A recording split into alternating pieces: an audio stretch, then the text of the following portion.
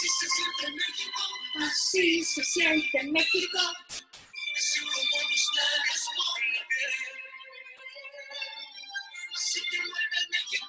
Oh, I'm so sorry. I didn't see you there. I was just celebrating Cinco de Mayo. This is week 7, and hopefully you're watching this on a Tuesday, which will be the 5th of May. So today we'll be going over Cinco de Mayo. And if you can see from our beautiful map, Mexico is right here. It's right underneath the United States. It's southern part of North America, one of our continents. How many continents do we have? I'll give you a hint. On hot dogs. Parents, that's a mnemonic that we learned in class. It's blank, blank, blank on a hot dog, blank. How many continents? 777 on a hot dog. 7. It's from a video. So I will take this hat off. Actually, I'll hang it there because there's no room on my desk, guys. So let's get started. Let me open my current event, share my screen. So happy Cinco de Mayo, guys. I'm wearing my festive shirt. I'm wearing my festive earrings. Excuse the hand because my mom does this thing. I explained this in another video. Sorry if you guys already saw that video. So my mom does this thing where she puts like the fruit or the vegetable in her hand like that, and she'll cut it with a knife like that. And last night I thought it was real cool, so I put an avocado there, which is a little harder than, I don't know, say a tomato, and I did this. And like completely sliced a huge part of my skin. I panicked, there's blood everywhere. I sent pictures and videos to my mom, like, Mom, it's gushing out. She's like, you're fine, just put pressure. So I'm alive and I'm well. Anyways, let's keep going. So again, we're gonna go over Mexico. So first off, we're going to go over the vocabulary first. You guys will fill out your, you will reread your current event after you watch this video, and then you will do your assignment. Again, as we're listening to the lesson, make sure that our eyes are watching. We shouldn't be looking at our phone, seeing who's texting us. We shouldn't be TikToking. I actually don't have a TikTok, but I might want to get one. Our ears must be listening. Our voice should be quiet, and our hands and feet should be to ourselves. So again, today we're going to learn about Cinco de Mayo, also known as May the 5th, which we should be watching it May the 5th. So if we look at the picture, we see some people dancing. It says people performing a traditional Mexican dance.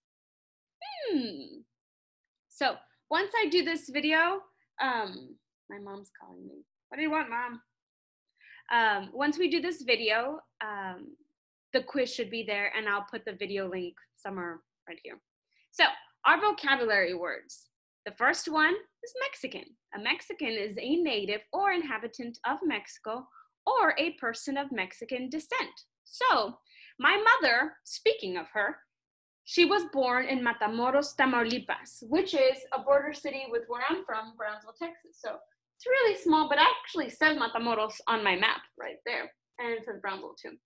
So that's where my mom is from. She is Mexican. My dad was born in Brownsville. Our next one says tradition, which are customs or beliefs from a generation to a generation, or the fact of being passed on its way. So one tradition I have with my family was on Easter, we used cascarones, which are eggs, and inside of the egg, there's no yolk, there's no egg, it's empty. And what you put in the egg is confetti, and then you top it off with, I don't know what it's called, it's like a really light film, and then you glue it on there, and then you crack it on someone's head. So that is one tradition that has been passed down for me from generation to generation. Our next one is Mexico, which is a country of southern North America, and the 3rd largest country in Latin America. So again, it's in North America, and it's the southern part. This would be north, the southern part of North America. And again, how many continents? On a hot dog. We have 7, right? 7 continents. The last one, sorry, this isn't the way. Our last one says holiday, which is a day marked by general suspension of work in commemoration of an event. So typically no one really gets Cinco de Mayo off, but it's still considered a holiday. Uy. So, what is Cinco de Mayo in the first place? Why is Miss Hernandez dressed like this? Well, I was actually dressed like this last week for fiesta. Whatever. That was in commemoration of the Battle of San Jacinto, right? But we're going to keep it going. Cinco de Mayo means the 5th of May in Spanish.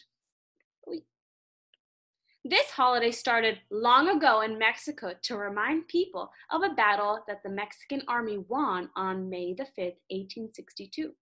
In the United States, Cinco de Mayo has become a fun celebration of the Mexican culture and history, and it's observed by people of all nationalities. Many people celebrate with parties called fiestas. People may enjoy Mexican food such as tacos or enchiladas.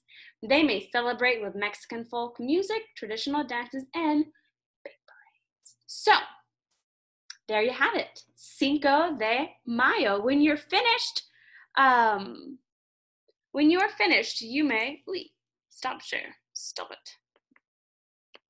My button's not working, guys. There it is. So when you guys are finished watching my video, then you guys will reread it, then you'll take your quiz. If you have any questions, concerns, comments, advice, let me know, and happy Cinco de Mayo. Let me know in the comments, please, what you guys are gonna do, or if you guys don't do anything. Will you guys have some tamales?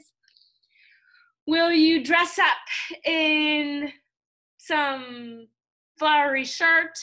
Will mom and dad, I don't know, surprise me? What are y'all gonna do? I'll see you guys soon. See you later.